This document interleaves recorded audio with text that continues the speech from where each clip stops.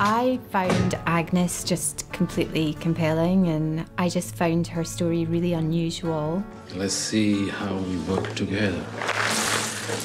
Her adult life has been taking care of other people, her family. She has no friends, and she just looks after everything and everyone and doesn't have anything of her own.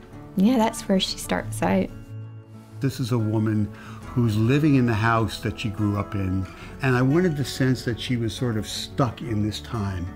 And her dress even has a very similar match to the wallpaper behind her, so she almost falls into the background, and no one pays a lot of attention to her. When you finally see something modern in the film, like the iPhone, for instance, and she's completely, you know, she feels like a 1950s housewife. That, like, you know, she calls it a tiny robot. Why would I want this tiny robot in my purse? She feels like she's out of time.